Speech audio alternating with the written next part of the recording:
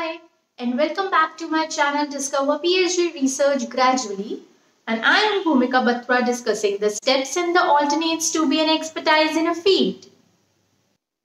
In the previous video, I have discussed how to write the statement of the problem or the research questions, which were the outcome of the research gap and the objectives of the prior literatures.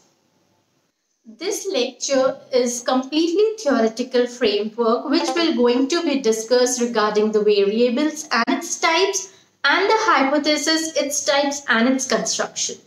So put your earplugs on and stay tuned.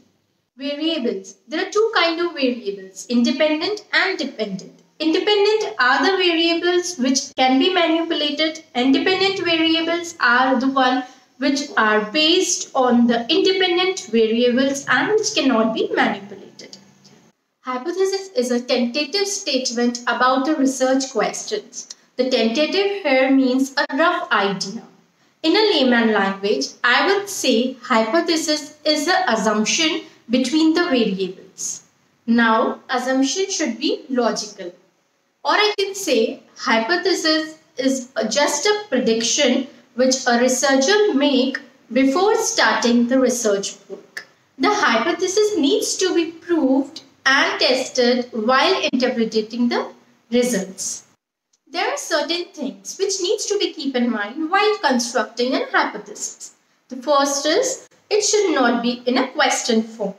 Second, it should be testable, hence proof. These both statements, however, says the statement should be declarative. Hypothesis should always be specific and precise. Specific, I mean it should relate to a theory or a literature and in a precise way, in a very short way. It should be specific in terms of variables and also it should create the association between the variables. That is the relationship between the variables. There are two kinds of hypothesis, null hypothesis and alternate hypothesis. Null hypothesis is always denoted by HO and alternate hypothesis is denoted by H1. Null hypothesis is an idea where there is no relationship between the variables, whereas alternate hypothesis is an idea or prediction or assumption about there is a relationship between the variables. All the tests are always applied on the null hypothesis and not on the alternate.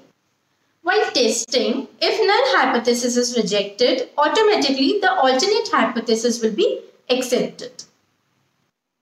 As I said, null hypothesis shows no relationship whereas alternate shows there is a relationship between the variables. For example, there is no association between the age and the job preference. There is no association between the age and the income. So which is the null hypothesis. Whereas in other way, if I say there is a relationship between a job and an age. So this is the alternate hypothesis. This is all about the hypothesis and the variables. If you have any query regarding the variables, which information to be considered as dependent or independent, or about the hypothesis, its construction, do comment. I will be happy to update you. If you find the information helpful, please like my video, subscribe to my channel, share the knowledge and stay tuned for more updates. I will be seeing you in my next video. Bye.